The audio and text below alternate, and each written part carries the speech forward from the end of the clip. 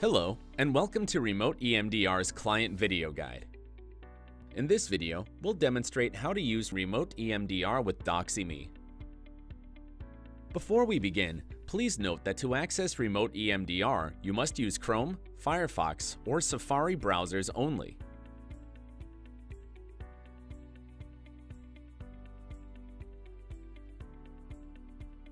To enter the session, please click on the invitation link you've received from your therapist.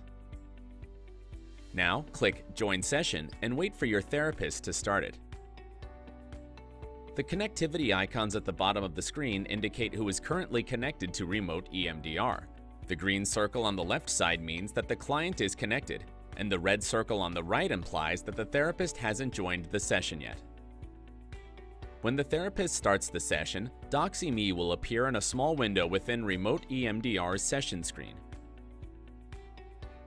You can resize the DoxyMe window by clicking on its edge and moving your mouse.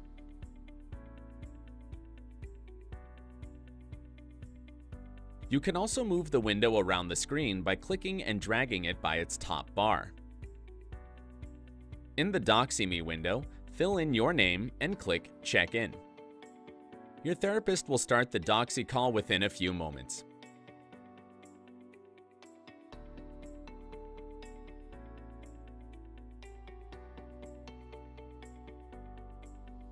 During the session, you will communicate with your therapist through DoxyMe. You'll be able to see and hear each other throughout the entire session. Once your therapist turns on the bilateral stimulation, you will see the moving balls and hear the alternating sounds.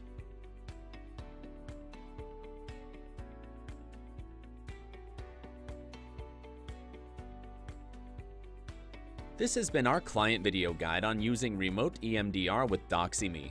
We hope you found it clear and helpful. Thank you for watching.